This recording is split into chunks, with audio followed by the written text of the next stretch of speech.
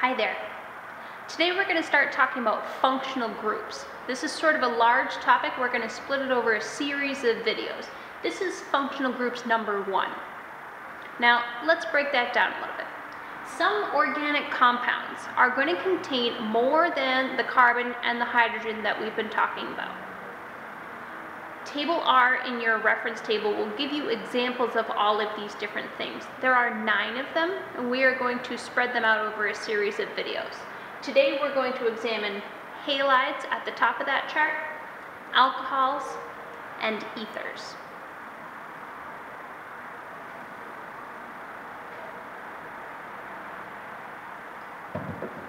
Okay.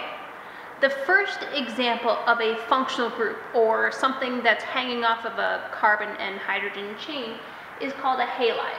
So we have hydrocarbon chain with a group 17 element hanging off of it. So that could be fluorine, it could be chlorine, it could be bromine, or it could be iodine. In table R of your reference table, it will tell you what each of those little prefixes should be. So you'll see here we have bromo used when a bromine is attached, okay, but I don't want to get too far ahead of myself there. Now, this is a 4-carbon chain, all single bonded together. In place of one of the understood hydrogens that are all the way around here, a bromine has been attached instead. So instead of just 1, 2, 3, 4 butane, like it were just a hydrocarbon chain, we have to indicate that there's a bromine on there. And again, we need to number our carbon chain so we can tell people where the bromine is located. This one happens to be 1, 2, 2 bromobutane. Let's take a look at another example. This one gets a little bit more complicated because I have 2 chlorines that are attached. So I start out basically naming from the back end and going from right to left. So I see 1, 2, 3 carbons, all single bonded together. So my parent chain that's here, this is a propane, and that's what I wrote right here. But it also has 2 chlorines that are in place of some of these understood hydrogens all the way around. So because I have chlorines attached, I call that chloropropane. This one I added a little twist because there are 2 chlorines. It's called dichloro. And the icing on the cake, you have to indicate with numbers on which carbon each of those chlorines is located. And so this chlorine is on carbon number 1, and this chlorine is on carbon number 1. So I have 1, 1 dichloropropane, and that's how you would name both of those structures.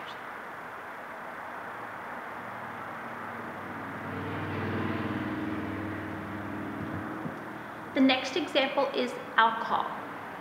Alcohols are hydrocarbon chains that have an OH group that's attached in place of one of the hydrogens that might be there as understood. Okay. Now, when we talk about different types of alcohols, I'm not talking about the difference between vodka and rum. What we are instead talking about is what exactly is the substance that we're talking about. Just so you know, ethanol, with this 2-carbon chain right here, this is what all drinking alcohols are composed of, and this is valuable information perhaps for when you are over the age of 21. Alright, let's start with the smallest alcohol possible. This one is known as methane with our carbon, and we have 4 groups that come off of it. 3 of them right now are understood hydrogens, but we've substituted one of them with an OH group. So instead of calling this methane, we call it methanol. OL ending means that it's an alcohol or it has an OH group hanging off of it. We can move on to our next structure here. The ethane, 2 carbons single bonded together, lots of hydrogens understood. Now we have an OH group that is hanging off of the first carbon. You'll notice I wrote it a little bit funny. Instead of saying OH, it looks like it says HO. And that's because the carbon must be attached to that oxygen. The oxygen can handle 2 bonds.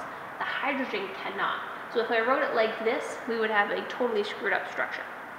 Okay, so this ethane that then got an OH group hanging off of it, this is known as ethanol. It's like ethane, drop that E, OL ending, ethanol. Again, this is what all of your spirits, whether it be vodka, rum, Jack Daniel, whatever it is, These are all drinking alcohol known as ethanol. Okay, your last example here of the alcohol family, this is the alcohol that is used in rubbing alcohol pads.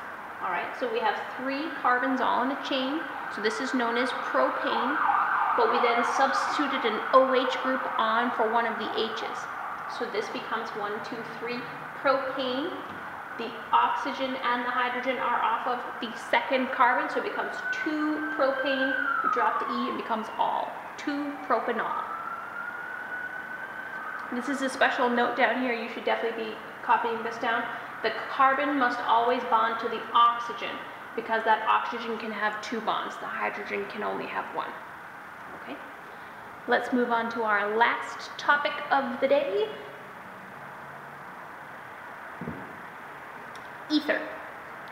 Ether is going to be something very different than what we've talked about so far. This is where we're going to have an oxygen that is actually within the carbon chain. So we'll have carbon chains that come off of both sides of this oxygen. So I have one that's drawn here, and I've drawn the oxygen in bright red so you can see it. The carbon, we have a carbon chain on one side that is composed of 1 carbon. Then on the other side of the O, we have another carbon chain that's composed of 2 carbons. Okay. Now the way that this is named, you find your shortest carbon chain and name that. So this one with just 1 carbon, we name it sort of like a branch, like we did in our branched hydrocarbons video. This is known as methyl.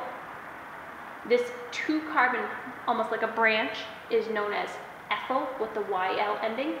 Now since both of those branches are joined by an oxygen to make an ether, the last part is just ether. Now over here, I have another example. On this side, we have a 2 carbon branch, so we call that ethyl. On the other side, it's sort of symmetrical. I have another 2 carbon branch known as ethyl. So there are a couple ways you could name this. You can call it ethyl ether, if you like to be very specific and methodical, much like we did that one. Or if you'd like to write a little bit less, it is also referred to as diethyl, because there are 2 of them. So diethyl ether.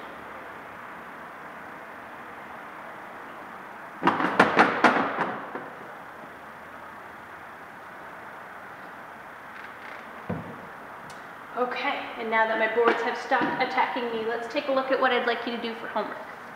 Okay, in this column we're going to draw. So you're going to take the name and you're going to translate it into a structure that looks kind of like this. Okay, so I'd like you to draw me butanol, that's an OL at the end. I would like you to draw me 2,3-diiodopentane. You may want to refer to table R to help you translate that name into a structure. And finally, methyl propyl ether. So you'll have 3 structures that I would like you to draw. The next thing that I would like you to do is to name these 3 structures that are here. So when you look at this first structure, you'll see we have a hydrocarbon chain and a special functional group here. Please name that. Be sure to indicate numbers if needed. This one right here with a couple special groups attached, make sure you name that using numbers. All right, and then this functional group down here, pretty clearly indicated with the red oxygen. All right, so 6 sample problems. Please bring them in and I'll take a look at how you did.